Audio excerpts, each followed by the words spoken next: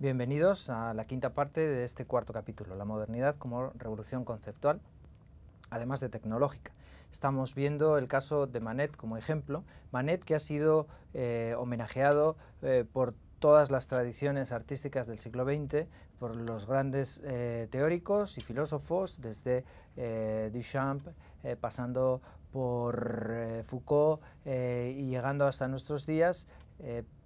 Y también los formalistas vieron en Manet, los críticos del formalismo de comienzos del siglo XX, vieron en Manet el origen de las vanguardias en el sentido de la pintura liberada de otras esclavitudes, como por ejemplo la sensación tridimensional, la recuperación de la pintura plana, la flatness de Manet, que se va a producir a partir de un determinado momento, con Cézanne sobre todo, y que va a ser la justificación para un tipo de arte abstracto que cubrió como la gran innovación conceptual del siglo XX la primera parte de este siglo. En este retrato, por ejemplo, de Émile Zola, que es el gran crítico defensor de los impresionistas, Manet nos muestra efectivamente cuáles son sus influencias japonesas. Un biombo, vemos las estampas, además de Velázquez, que aparece también Los borrachos, un grabado de Los borrachos, y Émile Zola en este entorno, retratado con esa flatness o planitud que él había defendido, por ejemplo, en la Olimpia, a la que llamó la dama de picas, porque parecía como una baraja, ¿verdad?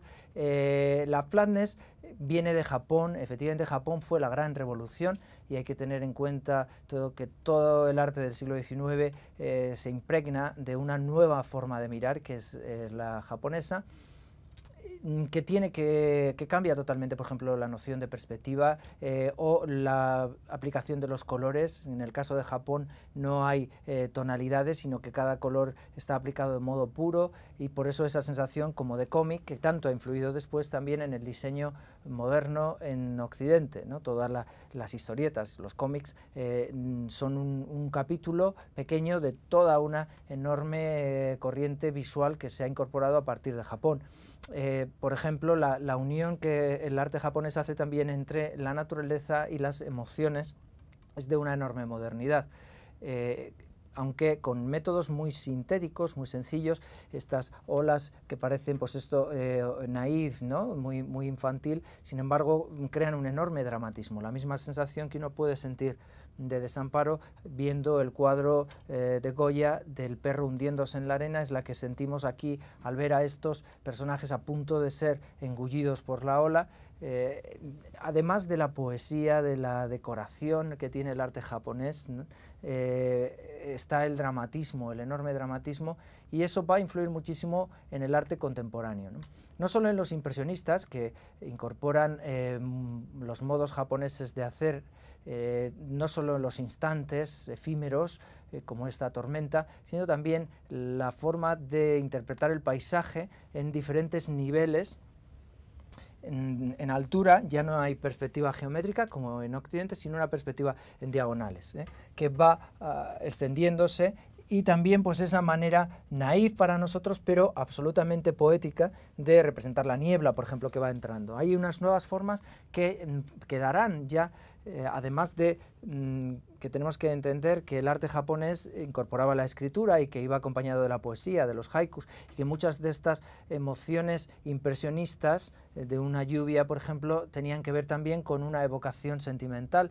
Por ejemplo, en este caso, ¿no? Lo que tenemos es un momento de lluvia, de rompimiento, de tormenta, que hace que los personajes tengan que correr, pero que evoca un aspecto emocional que tiene que ver con un desengaño amoroso. Ese enfriamiento que produce la tormenta es el enfriamiento que has producido tú en mi corazón, cosas que están relacionadas con los haikus y que hacen que el arte japonés haya influido muchísimo en toda una corriente simbolista también, además del arte que se inspira en las escenas cotidianas de bañistas, como veremos en Cézanne, o el propio Picasso con las señoritas de Aviñón, y pasando por toda esta corriente de fin de siglo de los simbolistas, o los nabis. Nabis es dicho que significa profeta en hebreo, y fue un nabi el que definió la pintura como una superficie plana cubierta de colores dispuestos con un cierto orden. Por tanto, a partir de aquí se está diciendo que la pintura no tiene que crear esa tercera dimensión propia de la ventana que decía Alberti, sino basarse en lo que tiene, que es el color sobre un plano, y nada más. La flatness que defendía Manet, o que se vio en Manet, se va a convertir en el modelo para continuar adelante en el arte contemporáneo y abrir camino hacia lo que va a ser el arte abstracto.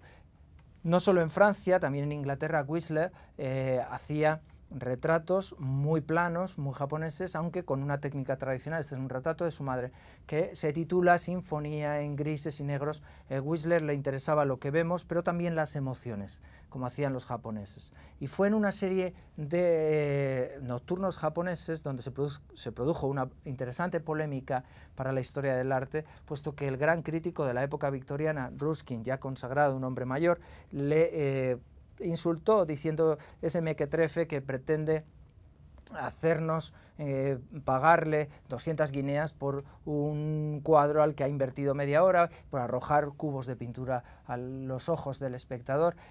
Whistler le llevó a los tribunales, y cuenta Gombrich en la historia del arte, que habéis leído, que salió vencedor y creó jurisprudencia. Y la frase que él utilizó para defender su trabajo fue: no cobro por este cuadro en concreto, que efectivamente he hecho rápido porque es impresionista y busca captar un instante efímero, sino por el trabajo de toda una vida. A partir de aquí, el arte contemporáneo tiene más que ver con la idea que uno quiere transmitir que con la técnica. La técnica se subordina y se sacrifica muchas veces al servicio de la espontaneidad, de la expresión, de la emoción. Y por eso las tecnologías no son tan importantes como las ideas, aunque veremos cómo las tecnologías cambian también estas ideas.